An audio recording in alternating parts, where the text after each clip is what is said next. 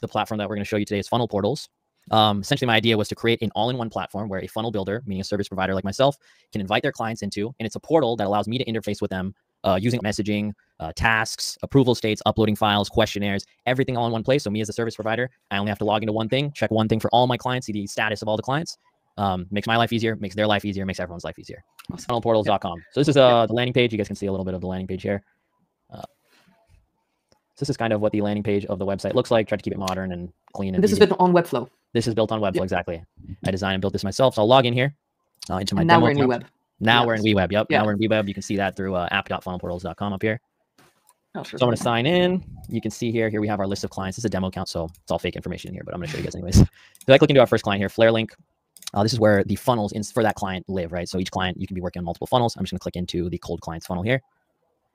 And now that we're inside here, you can see kind of where this is all going, right? So as I told you guys, a funnel has a list of steps or pages versus a website is all the pages can be linked to at once from one page. Funnel is sequentially, it goes from, for example, the free training to video sales, et cetera, et cetera. So that's the kind of the system I created here to visually see what the pages are, but also be able to manage them. I'll show you guys how that works. So from the master page here on the funnels, we have all of the information. We have approval states, we have task management system, media and files. This is where they upload their images, resources, they can upload links, documents, full rich text document editor.